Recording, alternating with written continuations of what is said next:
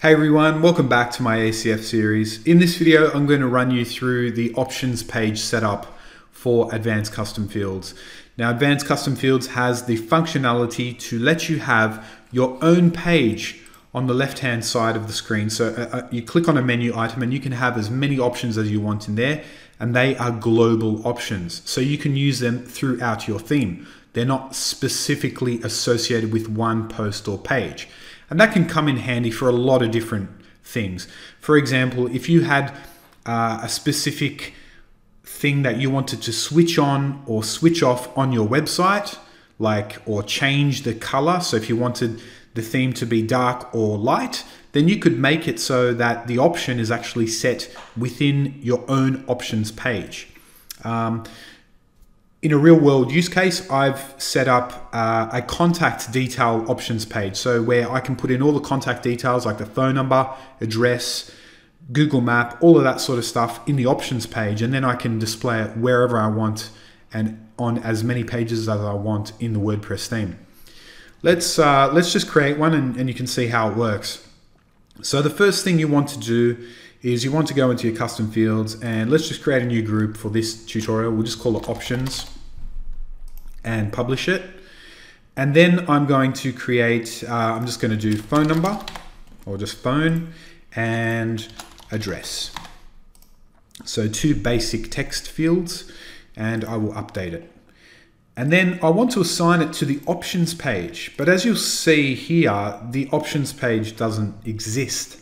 And that's because we need to tell ACF in the code that we want an options page. And there are two ways to go about that. So if you go into your code editor and you go to the bottom of functions.php, we're going to do a check to see if a function exists. And the reason why we do this check is to make sure that Advanced Custom Fields is activated as a plugin. So we'll do if function underscore exists. And the function is called ACF add options page. Now, if this function exists, then we just want to do ACF add options page. We're going to run this function, and that's basically going to create the functionality for an options page. So after you save it and refresh, you should see now that there is an options page at the bottom of the screen. There aren't any fields associated with it yet. However, if we go into custom fields and we go into that options group that we created earlier, we should be able to go down to our options page now, and it will automatically allow us to choose options. So we'll update it. And now if we go to the options page, we should see phone and address. So that's cool. But what if we wanted to have kind of different pages for different parts of our options? Well, we can create sub-pages. So sub-pages are a bit more powerful because they allow you to kind of separate the options as opposed to having them all on one options page. So to do that, we just need to add some more parameters to this function and then add some other functions after that. But the first one is going to be, let's just call it, we're going to call the main menu item, we're going to call it website options. So within this add options page function, we're going to create an array. And within that array, we're going to do a couple of things. We'll firstly do a page title, and that will be the page title of the page that it gets redirected to. So we'll call it website settings. We'll then do a menu title, which will reflect the menu on the left-hand side. We'll just call that website settings again. We can then do a menu slug, and this will be the slug at the top of the page here in the address bar. So we'll make that, website hyphen settings. So keep it lowercase and just use hyphen or underscore for that. Then capability. That will allow us to choose a specific capability so that WordPress users, depending on their level, whether they're an editor or an admin, can access this. In this case, I'm just going to do edit underscore posts, and that will ensure that an editor or an administrator can access these settings. And then I'll hit save.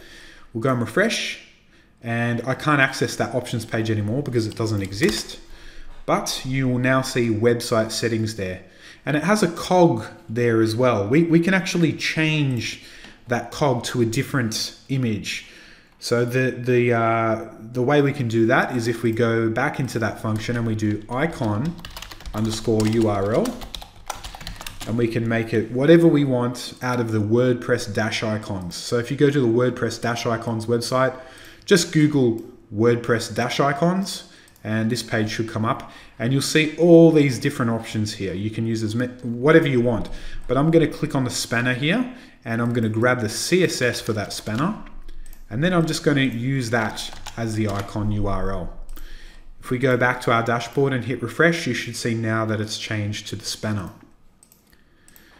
So now that we have our website settings page there, we'll go to custom fields, we'll go to the options group we created earlier, and we will assign it to website settings. So we'll just click on update and then go to website settings, and now we have phone and address.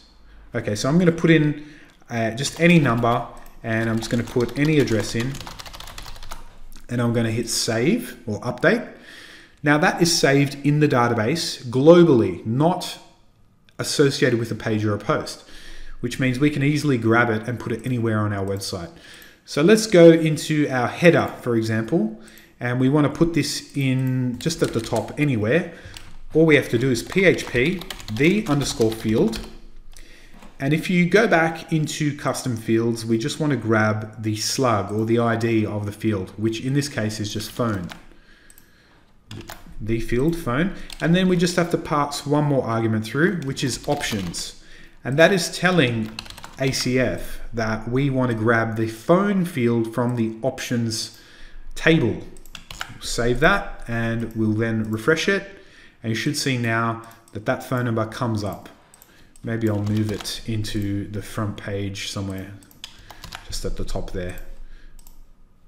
Cool. All right. So we have it there, and then what if we want to have it on the contact page as well? Well, we'll just go into the contact page doesn't actually have a template associated with it, so you can easily, you can easily create a template for the contact page. So let's just go and just do template contact.php, template name, contact, go into edit page and assign contact as the template, and maybe we need to just copy a boilerplate of a page so that it doesn't just come up blank. There we go. And then if we go to our front page, we should be able to grab the field function and put it in our contact page as well. So if we go to our contact page now, it should come up at the top there, but it's not coming up on every other page. Obviously that's not exactly how you would use it. You'd probably use a global option in your header or your footer, but there are other things you can do. You can obviously do like a true or false thing. So let's just say dark mode and make it a Boolean. Oh, sorry, make it a true or false. And let's update that. Go into website settings, click on dark mode. Okay, and if we go into the header of our website and we go into the head up here, we could do PHP if get underscore field dark mode options. So if it is dark mode in the options, then let's do something. Let's maybe let's add in a style sheet there, or an inline style sheet, and make the body background black. I'll make it important as well. So I'll switch dark mode on or off. We'll go to the website, and yeah, it's normal. But then if I switch it on, update it, refresh, there you go. It's black background. So you can see how the options page can be of use. Now there is just one more thing that I want to show you, and that's if you want to have multiple sub option pages, not just the one options page. So you might want to have website settings, and underneath there you might want to have phone settings, page settings, whatever.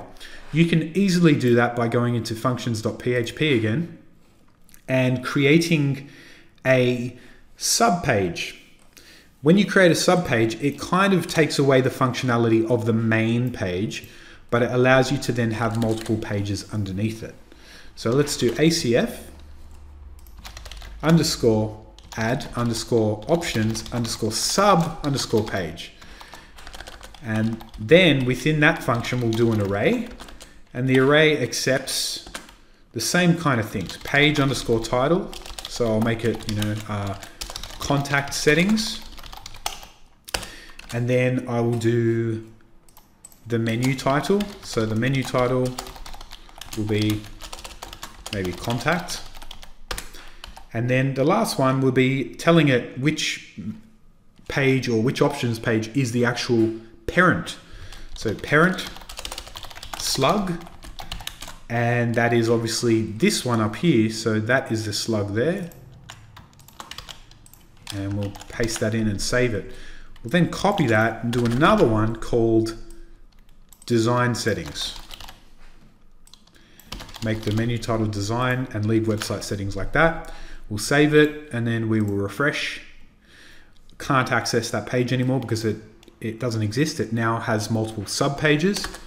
Go to the admin, and as you can see, if I highlight over website settings and I click on contact and I click on design, they're two separate options now. Website settings is not an options page per se anymore. When you click on website settings, so let's go back up to posts or something. If we click on website settings, it doesn't actually, it goes to contact as the first one.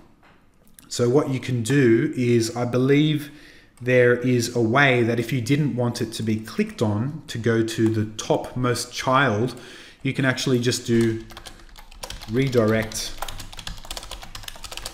false, and that will mean that you can't, I'm not sure why you'd want to do this, but if you refresh and click on website settings now, that's a bit strange. Redirect false seems to be creating, keeping the website settings as a specific page of its own and then having multiple sub pages. Okay, so that, sorry, I mistook what redirect false was. So redirect false will actually make it so that website settings is an options page itself. But if you make it redirect true, then that is going to kind of take away website settings as an option and allow only the sub pages to be option pages. Okay, so that makes sense to me. So obviously you'll need to go back to custom fields and then go into options and then maybe change the options page to say design settings for the dark mode thing. So I'll just remove phone and address from there. And then I'll go and create another one called contact group and add phone and address to there.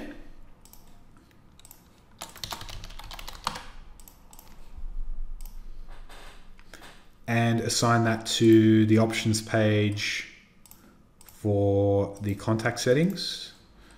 There we go. We'll go back to the dashboard, and now we have contact, which has phone and address, and then design dark mode. And as you can see, if I untick dark mode, it will go light. If I click it, it will go dark.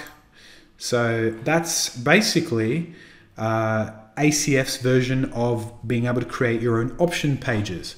So, I mean, obviously there's a way to do it without ACF, but ACF make it so simple. As you can see, you can do it in about 5 minutes. So that just backs up why ACF is such a powerful plugin for web developers. If you have any questions, please comment below. I hope this has brought you value, and I will see you in the next video soon. Cheers.